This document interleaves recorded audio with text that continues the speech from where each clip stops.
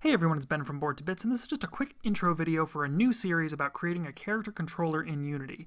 First thing we're going to do in this series is create up a very simple but working character controller, and then we're going to build it out so it's a lot more optimized and includes a lot more features. First thing, we're going to look at our top-down controls, like something you might see in an older RPG or like the handheld Legend of Zelda games, but we'll also discuss how to extend that into first-person and third-person controls as well.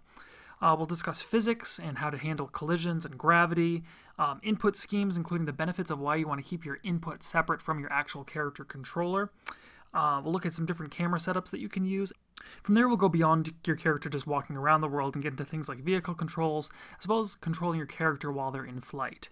We'll even get into some basic actions such as attacking and interacting with your game world.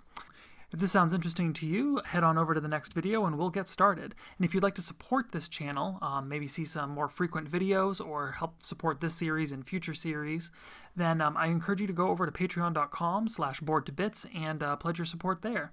Thanks so much, and I'll see you in the next video.